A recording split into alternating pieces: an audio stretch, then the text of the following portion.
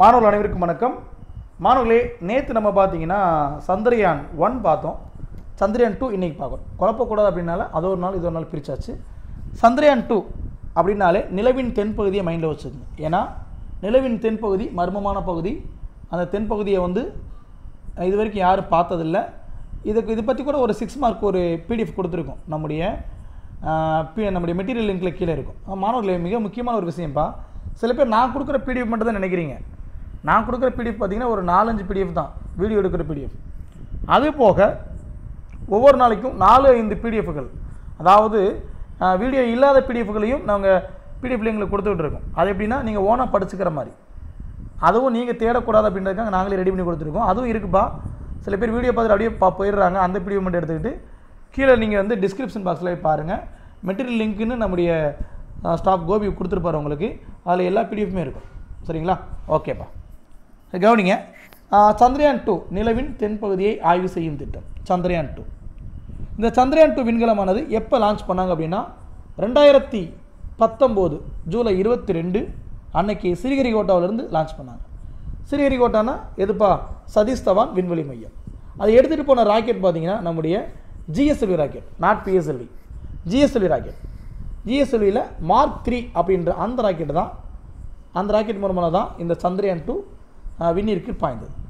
So Chandrayaan 2 satellite launch from Sriharikota space centre by the GSLV Mark 3 on 22 July 2019.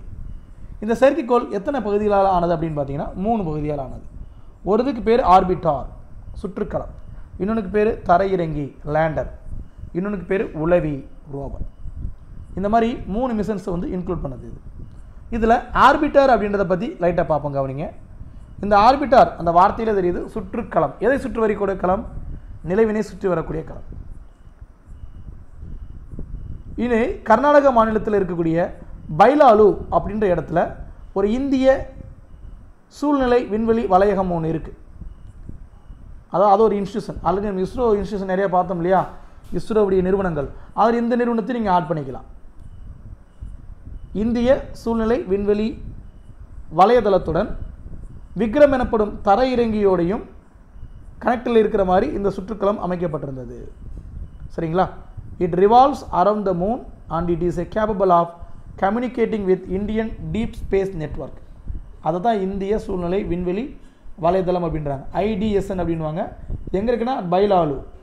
இது எங்கே இருக்குன்னா கர்நாடக மாநிலத்தில் இருக்குது.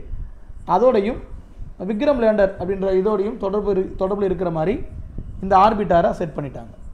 அடுத்து தரையிறங்கி, லேண்டர். தரையிறங்கி, லேண்டர். இந்த லேண்டருக்கு ஒரு பேர் வச்சுருந்தாங்க, விக்ரம் சாராபாய் அப்படின்னு. இவர் யாருப்பா? நம்முடைய இந்திய விண்வெளி திட்டத்தின் தந்தை, ஃபாதர் ஆஃப் இந்தியன் அஸ்ட்ரோஃபிசிக்ஸ். இந்திய விண்வெளி திட்டத்தின் தந்தை அப்படின்னு கேட்டாங்கன்னா மனுஷன் விக்ரம் சாராபாய் தான். சரிங்களா?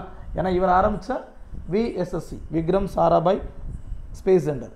அதுதான் நம்ம காலப்போக்கில் பார்த்தீங்கன்னா இஸ்ரோனே மாற்றிக்கிட்டோம். சரிங்களா? ஓகே. இன்றைக்கும் பார்த்தீங்கன்னா கேரளாவில் இருக்கக்கூடிய அந்த மையத்துக்கு பேர் இவர் பேர் தான். அங்கே கூட ஒரு ராக்கெட் லான்ச் பேட் இருக்கு இல்லையா, தும்பா, அதை கூட ஒரு முறை 1 வேர்டில் கேட்டிருந்தேன்.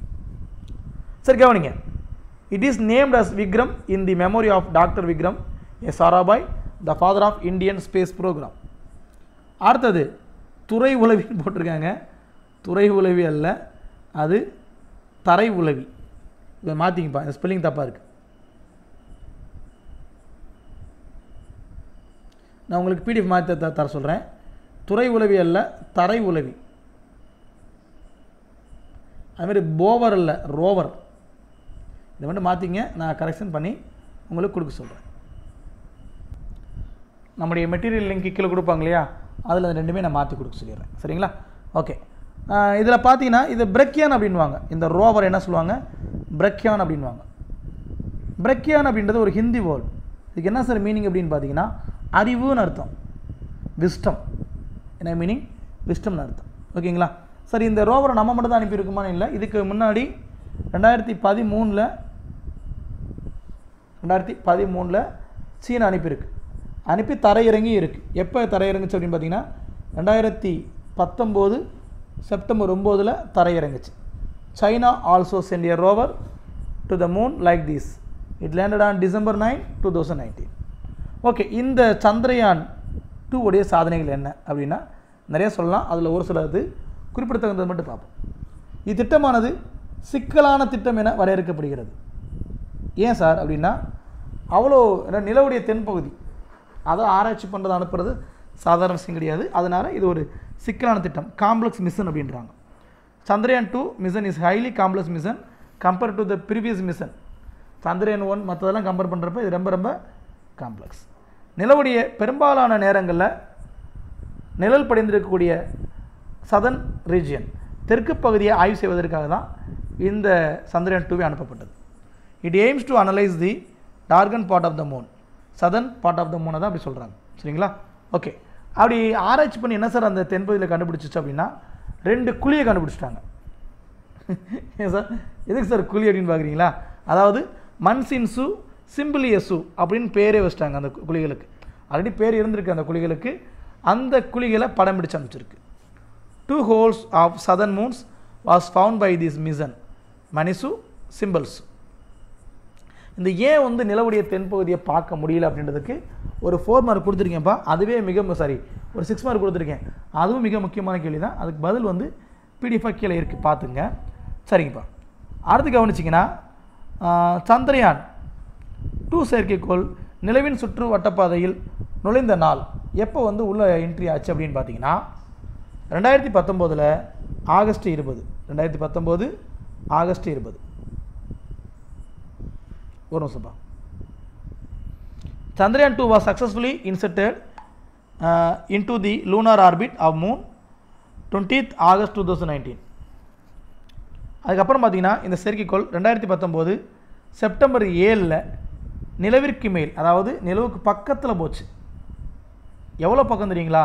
2 கிலோமீட்டர். நிலவுக்கும் இந்த சந்திரயான் 2 இதுக்கும் 2 கிலோமீட்டர் நுழைவில் போகிறப்ப பார்த்தீங்கன்னா, பக்கத்தில் போகிறப்ப அந்த சேட்டலைட் தன்னுடைய கட்டுப்பாட்டு அறையிலிருந்து தன்னுடைய கண்ட்ரோலை இழந்துருச்சு. அதாவது என்னென்னா, பூமியிலிருந்து அதை வந்து என்ன ஆயிட்டுருக்குன்னு கண்டுபிடிக்க முடியல, அங்கே என்ன ஆச்சுன்னு தெரியல. ஆனால் அதுக்கப்புறமா அமெரிக்கா இன்னொன்று அனுப்பிச்சாங்க, இன்னொரு சேட்டலைட். அப்போ இது விழுந்து கிடந்த மாதிரி ஃபோட்டோவை அனுப்பிச்சாங்க. அப்போ தான் தெரியும் இது வந்து நிலவுடைய மேற்பாகத்தில் அப்படி விழுந்துருச்சு. அந்த ஈர்ப்பு விசையால், நிலவுடைய ஈர்ப்பு விசை தெரியும் இல்லையா, 1.6 சம்திங் தான், அப்படியே உள்ளே விழுந்துருச்சு. சரிங்களா? ஓகேப்பா. அடுத்து கவனிங்க.